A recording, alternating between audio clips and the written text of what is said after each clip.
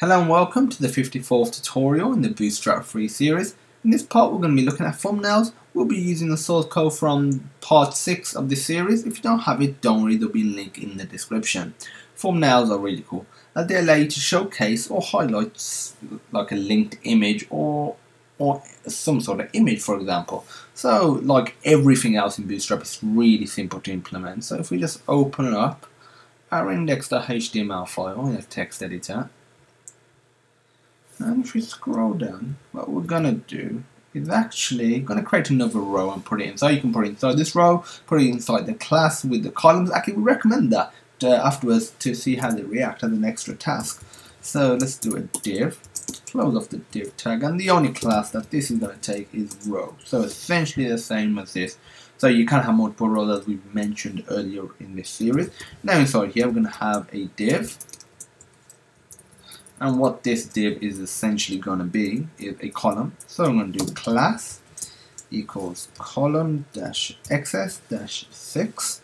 So actually I'll explain it in a second. Let me just write this one as well. Column dash medium dash 3. So what this means is for the extra small and the small column, we're going to have a column width of 6, and for medium and large, we're going to have 3. So it goes from bottom to top. So if there are no styles applied or no columns applied for the larger sizes, then if there's a smaller one, you'll use that one, but they won't propagate down. So if you do large is 6, medium won't be 6 by definition. But if you do extra small is 6 and there isn't a specific one for small and medium, then medium will be 6.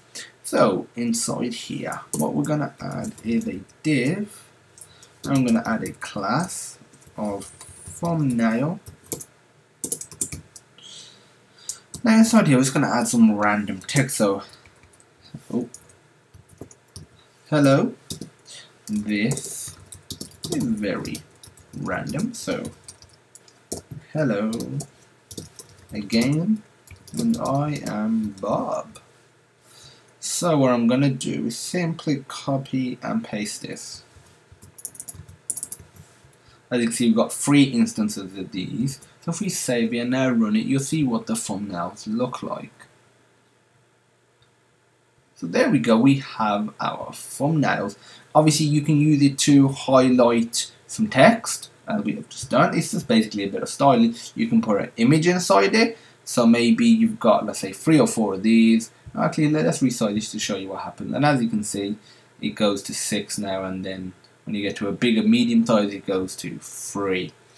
So what you can do is add an image in there. Maybe it's showcasing a product and it's resized really well. Or maybe you want to add some text and an image, so maybe a title, an image, maybe a little description, just a small abstract. So that's what you can do with thumbnails.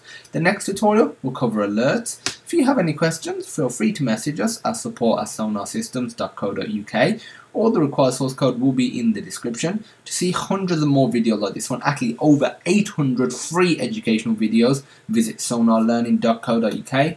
And as usual, thank you for watching, and I hope you have a wonderful day.